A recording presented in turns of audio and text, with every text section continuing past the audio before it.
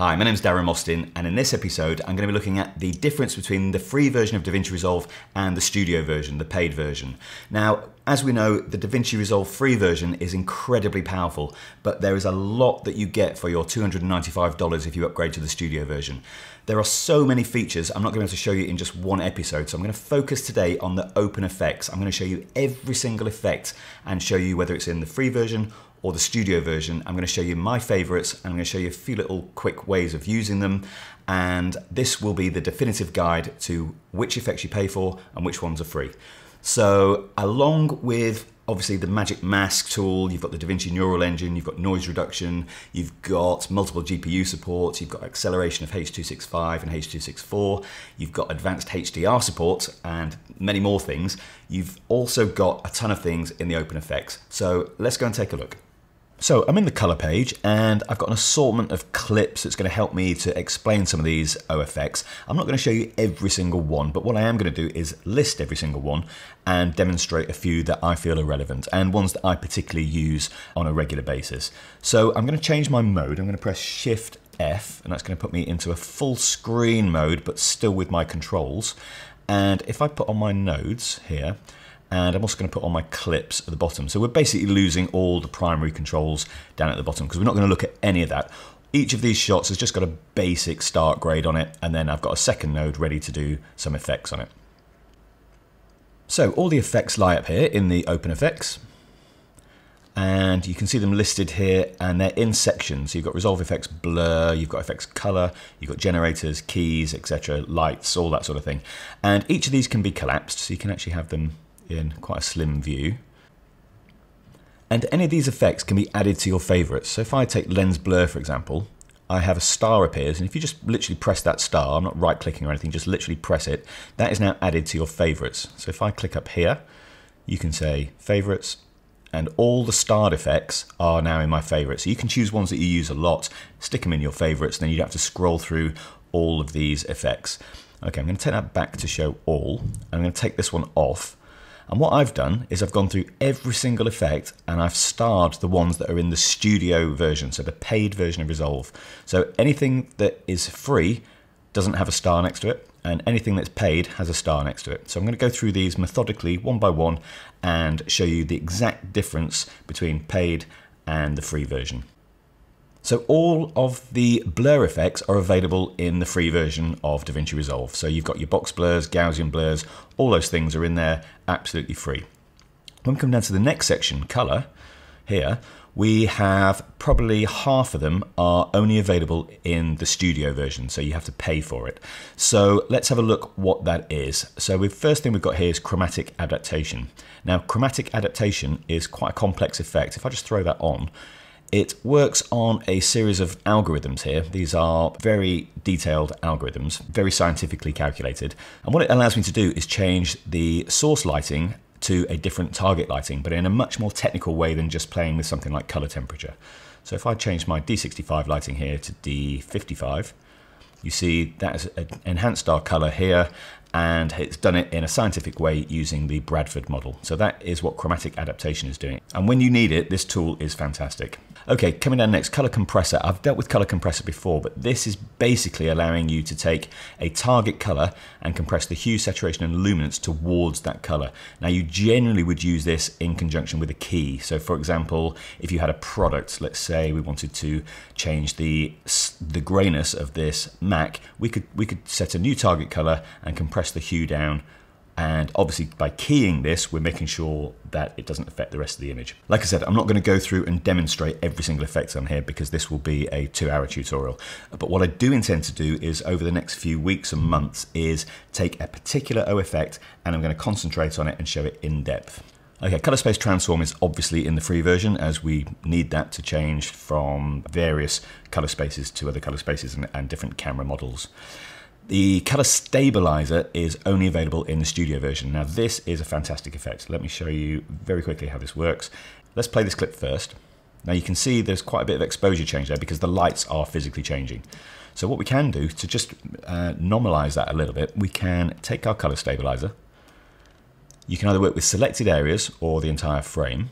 And there's various options in here. You can choose just white balance or brightness or whatever. I'm just going to take the default for now. And if I just say live region analyze and press play, what that does is it analyzes the image and it then makes the differences in exposure far less. This is great for when you've got very quick exposure changes happening on a camera and you just want to balance it out. Contrast pop I use a fair bit, so this is really good for just giving an image a little bit of punch. So you can see there, that's just punching in there. Use it sparingly, but it's a really good tool. So DCTL, this is Davinci Color Transform language. So it's Blackmagic's own language, and it allows you to basically perform mathematical operations on the image. So you can program it to have your own scripts, you import your DCTLs, you can send them to other people, and you can basically manipulate the image with various different maths. So you might be looking at S-curves and how tight those S-curves are, for example. It's a really useful tool. Okay, dehaze, again, only in the studio. So let's go and see how good this is. If I take this shot here and just literally apply dehaze, you see we get the image, we get all this sort of hazy image really brought to life. In fact, if we go to this shot here, we're really shooting into the sun here. So let's just take out the haze. And I'm just taking the default there. But again, you can see with a bit of manipulation, we'd get this looking really good. So that's what the dehaze tool is doing. False color. Okay, so this is emulating. Let me get a better image than that. If I apply false color, it's basically emulating what's going on inside your camera display. So here we're looking at our levels. We can change this to not be a camera model. You can actually get creative with it. So we can use this down here, for example, there is 10 bands and you can have that in black and white, which is really good. And you can use this literally for analyzing your image for actually getting your exposures right. Or you can use it as a creative effect. I've actually got false color on my Nobe Omniscope that I use for my scopes, and I use it a lot. I really like having the false color on there. Okay, so the rest of the ones are available in the free version of Resolve. So you've got your flicker, gamut mapping, and invert color. So moving down, let's just scroll down this list a little bit. So next we've got our generators. So we've got our color generator, which is in the free version. You've got the color palette here, and we've got a grid. Now the color palette is really useful for just analyzing your image. So we're seeing what color range we're using. So this is in the lows, the mids, and the highlights. And this is a basically general look at what we're looking at. These are really useful for if you're trying to give a client a reference or a tone that you want to be using, then this is a really good little thing that you can do. You can grab a still of this and export that out and send it to your client. Now, the other way you can do is you can invert that and take a reference that a client sends you and apply the color palette to it. So here I've got a couple of film stills and I've just applied the color palette effect to it, and there I can see what's happening in the lows, the mids, and the highlights. This is the color palette that's been chosen for this film. And again, another one. And then you can analyze these. You could take a measurement off it, RGB value, whatever you want to do. Okay, back to our library. And then grid is in the free version. All the keying effects are in the free version apart from the alpha matte, shrink and grow. So this allows you to have extra tools to grow and shrink any external mattes that you're bringing in. Okay, so when we move on to light, let's just change this image. Let's take this shot here. So when we're moving on to the light effects, we have 3 out of the 5 are only available in the studio. So you get glow for free and you get light rays for free. But what's missing is this one. You've got aperture diffraction. Now this is really nice. Okay, so obviously you've got a lot of control here. Okay, but you can get some really nice effects using this aperture diffraction. It's quite a subtle tool. And this is basically emulating the starburst effect that you can get when you're filming. Lens flares, we all know what lens flares are like, so obviously these can be made more subtle. I wouldn't always take a default on here, but you've got some other things in here. It's sci-fi look, for example. And don't forget you can use window shapes and tracking with all these effects as well, so you can get some really nice effects going on. And the lens reflections is the next one. So that, again, look at all the control we've got down here. You can control every parameter, every element is individually controllable. And there's some presets in here as well. So if we go to summer, okay, you've got some really nice warm tones in there, and you can adjust absolutely everything in here. Really, really powerful tools these are. So again, only available in the studio where the star is. So coming down to refine, you've got beauty and face refine. Okay, so let's take a different shot for this. Click on here. Beauty is a kind of cut down face refine, but it doesn't analyze the face, it analyzes the whole image. So if we go to advanced, we've got much more control now. We can control exactly the strength of this, and it's a really useful tool if you need to work quickly. So the face refinement tool, I've already done a full episode on exactly how this works in full detail, so have a look at that, and again, only available in the paid version of Davinci Resolve.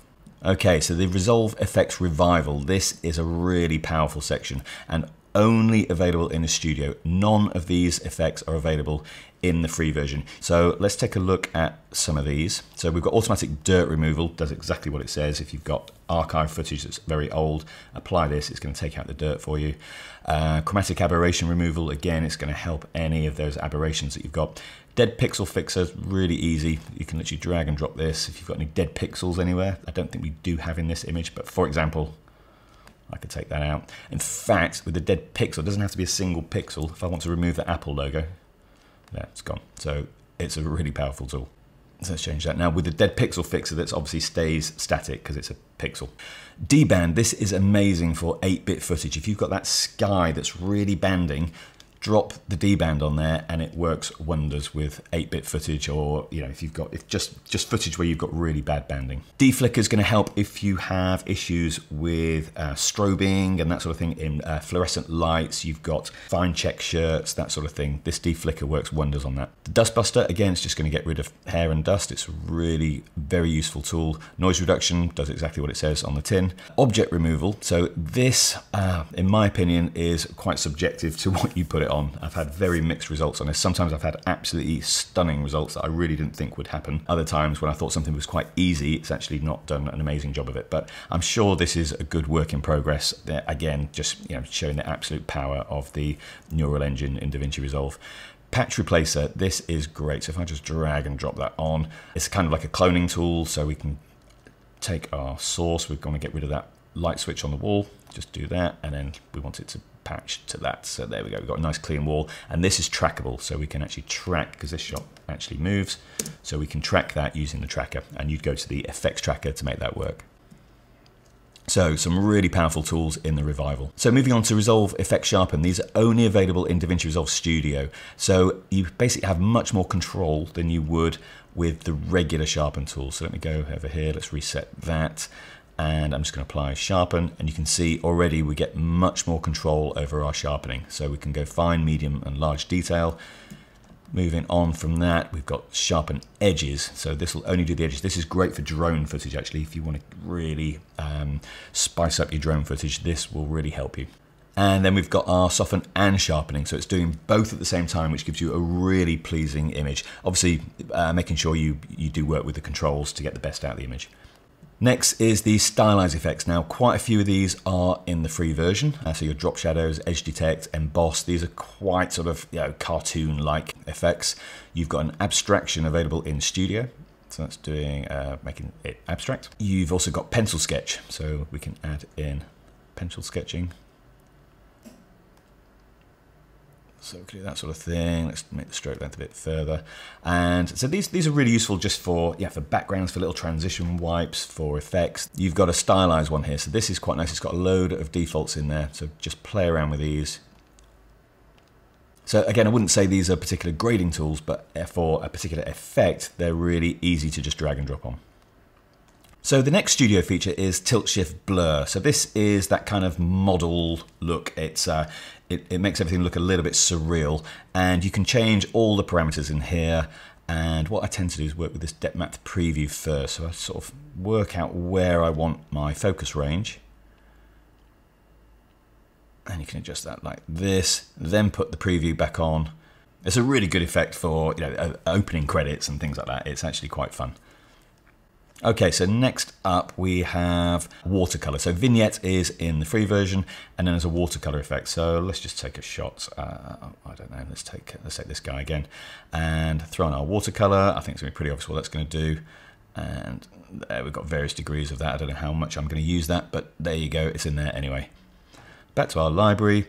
So the next section is this Resolve Effects Temporal. So two of these are in the studio version, and stop motion is in the free version. So motion trails is going to give you, I'll show you what it does. It gives you like a weird effect on there. So let's just drag and drop that on. And as I play the clip, you get this sort of trail effect, I guess. Back to the library. And if I change that to smear, what smear is doing is kind of giving you like a motion blur effect, but it is slightly different to motion blur. And obviously you have motion blur controls in the noise reduction tool. So Resolve Effects Texture, most of these tools are in the studio version. The only ones in the free version are the film damage and the JPEG damage, but you really want film grain. So this is fantastic. This is in the studio version only, and film grain is film grain. I use it all the time. Analog damage is going to give you that sort of retro VHS look. Obviously you've got all the settings in here so you can take off the scan lines, etc. if you want to. Detail recovery as well. You've got your film damages in the free one, but you've also got here texture pop. Now texture pop is one of my new favorite things, and I've really got into using this, and I'm going to do a dedicated tutorial on this because I really am into this texture pop at the minute. Okay, Resolve Effects Transform. So Camera Shake and Match Move are in the studio version. And Match Move, I've already done a very detailed episode on. You can also download the elements that I used in that if you click the link in the description. And for free, you're going to get the Transform tool, which is basic transform, so it's basic image movement, and the video collage feature, which is actually quite fun.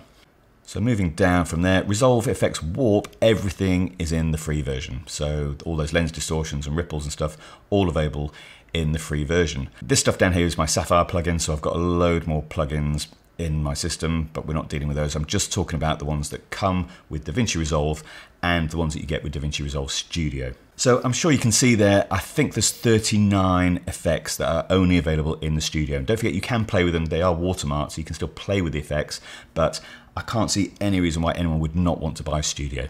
So I hope that's finally demystified which of the open effects are free and which ones you pay for. Even in the free version, you can still access the studio version effects. You'll just get a watermark on there. And I'd just quickly like to say thank you to Simon Hall and Catherine and the team at Blackmagic Design, because they helped me understand which ones are free and which ones you pay for. The studio version as it stands today is £225, $295. It's a no-brainer. That's a lifetime access to all those effects that I've just shown you, plus all the things I mentioned at the beginning. It's an absolute no-brainer. Look after yourselves, and I'll see you in the next episode.